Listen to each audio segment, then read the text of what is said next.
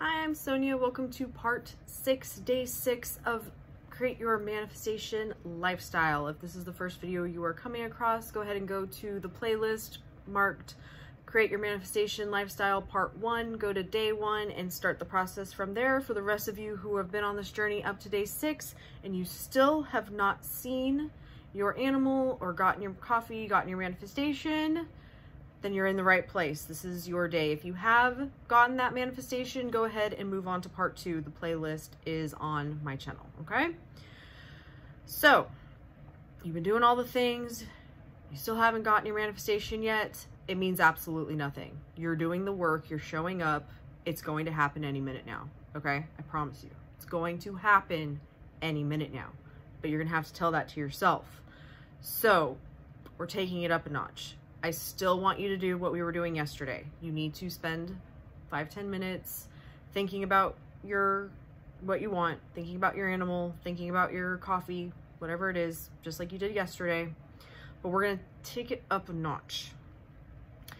I want you to spend some time today thinking about the thoughts that you're having about this manifestation. Okay, here's some examples of things that may come up for you.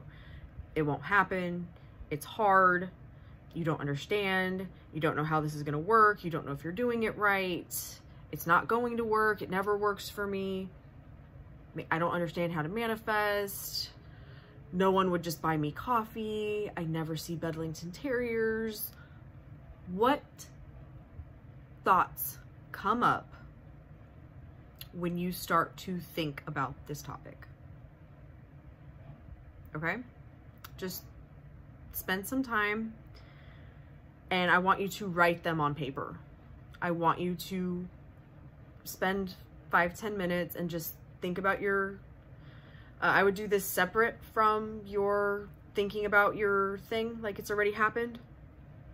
But I want you to spend some time paying attention to what is coming up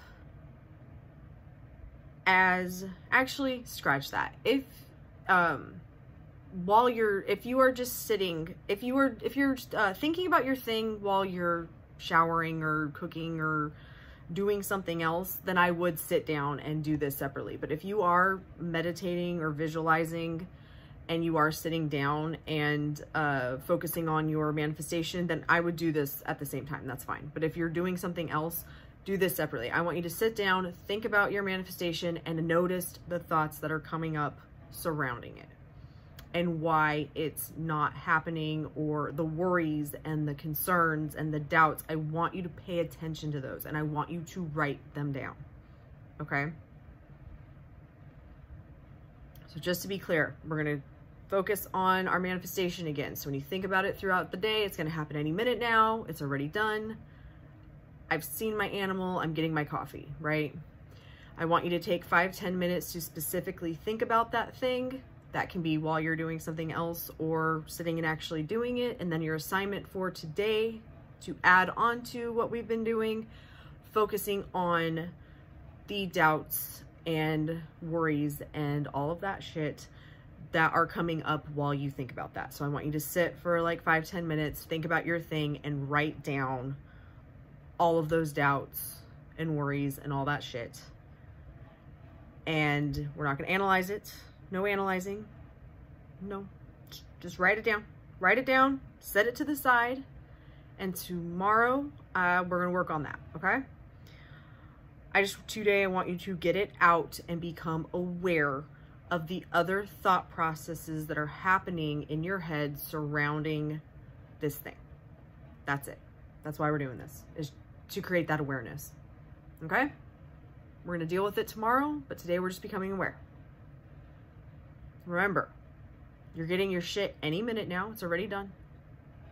It's going to happen. You're a fucking badass and I love you.